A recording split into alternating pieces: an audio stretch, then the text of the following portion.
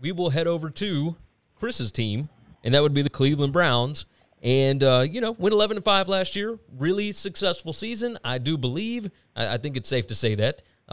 Maybe best year in, a decade at least? Franchise history since 1965? It's the best year since John Elway's drive. That's 86. Since the 86 team. So we're talking 3 decades. We're talking a long time. They needed some help, but for the most part, it's a pretty good roster already. Like they got a bunch of good dudes. This front office knows what they're doing. The needs you could say that they might need was edge help, linebacker help, wide receiver, and defensive tackle. Here's what they ended up doing. You got cornerback Greg Newsome out of Northwestern, who is an absolute stud in the first round.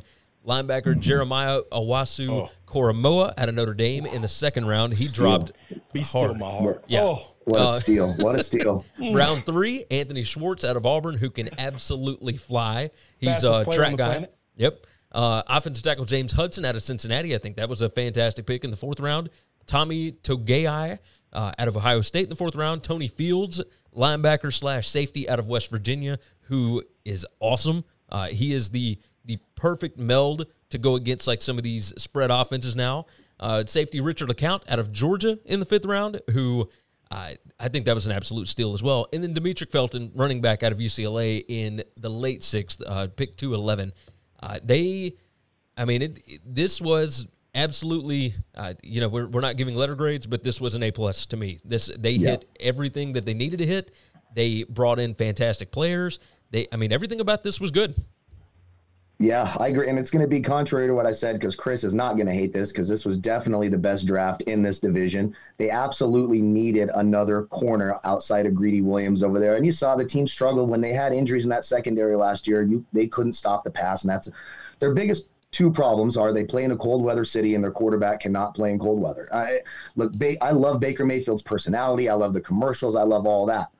But the dude comes up small in cold weather games. It was a guaranteed under every single time. And if you remember, poor Cleveland, they had 4 straight weeks where they were playing in a damn tsunami. Either in snow or a tsunami, 4 weeks in a row. Yes, it was unbearable to watch. Oh, it's so hard. It really was. And look, that's going to happen sometimes. But, you look at the great ones. You look at the Aaron Rodgers and the Bradys. They can get it done in those situations. And he just really struggles with it. There's just no ifs, ands, or buts about it. He struggles against it. But the rest of that roster is absolutely loaded. The best 1-2 running back combo in the league, a terrific offensive line. Of course, the best pass rusher in the NFL in Myles Garrett. Love that they added Greg Newsome in the 1st round. I think that's a huge upgrade to their secondary.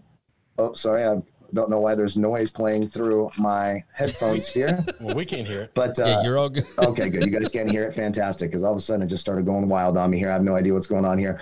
The Owusu-Koramoah, and I know I'm butchering that name, but as Owusu-Koramoah. Yeah, J-OK.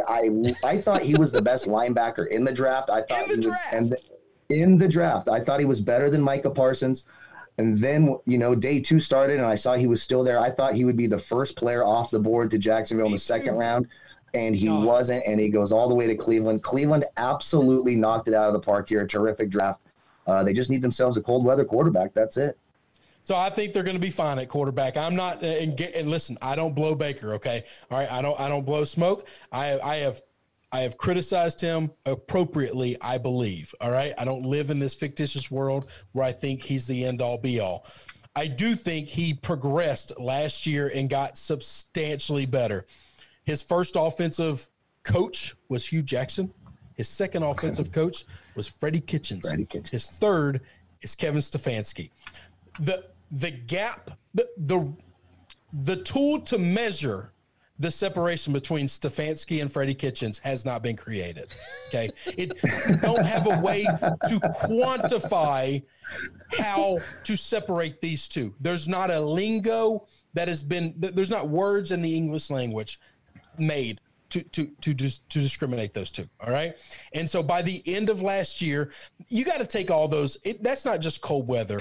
When you're playing in a monsoon and you're playing in a blizzard, like playing in cold, frigid weather, but not a blizzard is different than playing in a blizzard. Okay. Yeah, and those games were. And it was 4 in a row. At some point in time, you just throw your hands up and say, we're going out here and we just don't want to get hurt because we think we're going to make the playoffs no matter what. So I'm not going to hold those things against him. I do believe that he progressively got better. Remember, he also lost his best offensive receiver like early in the season, week 1, week 2. And they're getting Odell back. I think this is just going to change things. I think this offense is going to be unbelievable. I think Baker's going to be fine. Get to the draft. This is why the Tampa Bay Buccaneers did so well. I think the Cleveland Browns, with the picks they had, did better than every team in the draft. This is not a homer pick. I truly, honestly believe that. And it's because they went into the draft with no great need. They didn't have to say, we have to fill a hole here. They were really, truly able to say, this is the best person on the board. Why would we not take them and make our team better? This is the best guy on the board.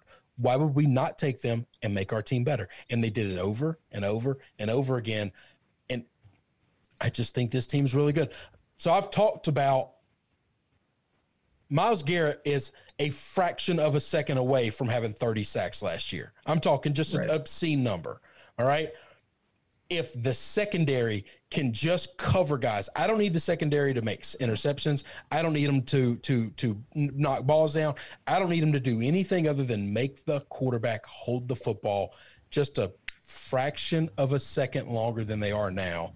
And Myles Garrett is going to eat them. I agree. That's it. Eat them alive, dead. Yeah, and it's true. Like, the secondary was just hurt last year. That was the big problem. Yes, I mean, Denzel Ward and Greedy Williams are terrific corner. Of course, they got rid of a couple of safeties, and we don't know what Greedy's going to be yet because he never really played the whole year. But Denzel when he does, he's very effective. I'll tell you what. When Greedy Williams plays, he's a fade for me. When I have a receiver over Greedy Williams, he gave up something like 0.16 fantasy points per route ran against.